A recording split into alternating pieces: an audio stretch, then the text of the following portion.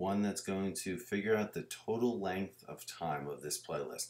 So you added artist, you searched artist, you added songs, you searched artist, you erased some songs. Now I just want to know how long is this playlist in seconds. I'm not even going to complicate it and make you divide by 60 and tell me how many minutes. We're just going to flat out tell them how many it is in seconds. So the last method is going to be called playlist length. And that I'm going to send over in the parameter there the array list. Again, it's going to get sent over and the method's going to catch that. And that's it. Inside of that method there, it's going to just print out. So I don't even need, this is it for the main method. Now, inside the last method, public, static. Now this is a void method because we're not going to return anything.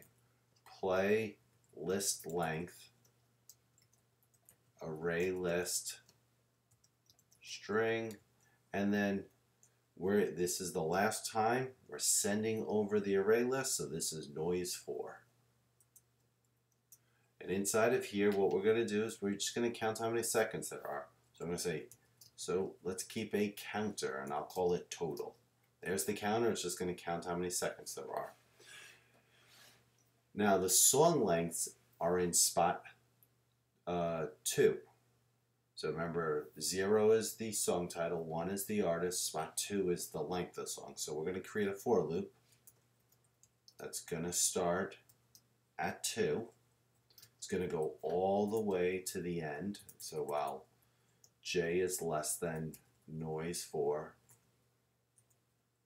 dot size, and then we're going to skip by 3's again because the next song's length is at spot 5. Inside of here, so what I'm going to do for a second, I'm going to say, okay, there's a temporary variable. I'm going to say go to noise 4 and go get that value that's there. And the reason I'm creating this temporary value is that's a string. Remember, although you'll know it's in seconds, I know it's in seconds, the computer thinks it's a string, doesn't think it could do any math to it. So we just have to turn it into a number that we could work with. So int time, that's going to be the length of it. So how do you turn a string into a number? It's this. It's capital I integer dot parse int. So and then inside the parentheses, put temp. So what that does is it takes a string and turns it into an integer. So we could do some math here. And all I'm going to do is I'm going to say total is now going to be whatever total is plus time.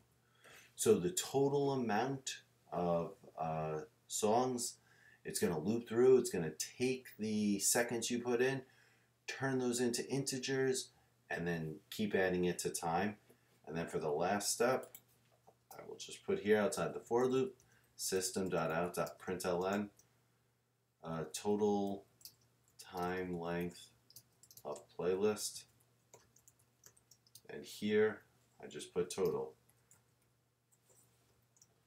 And that will have the program run exactly the way I want it. So to kind of show you it, I'll hit play here. Okay, would you like to enter in a song? Yes. The name of the song is Truck. The artist that made Truck is Car. How long is it? 55 seconds.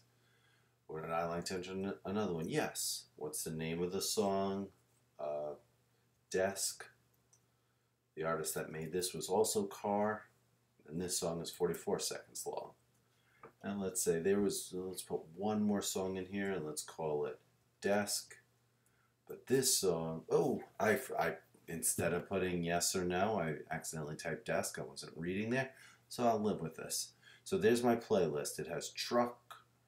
The song is Truck by Car. It's 55 seconds long. There's another song called Desk by Car. Which artist would I like to look for? Car. And it tells me Car has, well, it has a song as Truck and it has a song as Desk. Then, which song would you like to erase? So let's just erase. I'm not a big fan of the song Desk. Made a mistake somewhere in there. It still printed it out. I could look at this mistake. Line 81. Oh, it's a semicolon here. Okay, I had a semicolon. I need to put on line 81. I'm not going to run it again. I promise you it works. I just had a small syntax error there. Hopefully you play this at the speed that makes sense for you. Make sure you ask me questions and have a good day.